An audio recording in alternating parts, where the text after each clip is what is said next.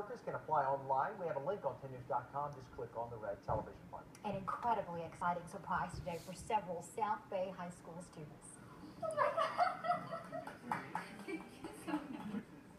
Oh, that was the reaction from one student when she found out she was getting a $2,000 college scholarship. A local group called A Bridge for Kids surprised students from Castle Park High and Sweetwater High with the news today. The group raised $13,000 to help teens like them in need. Love seeing the smiles in their faces. Yeah, what a great moment. All right, Team 10 today found out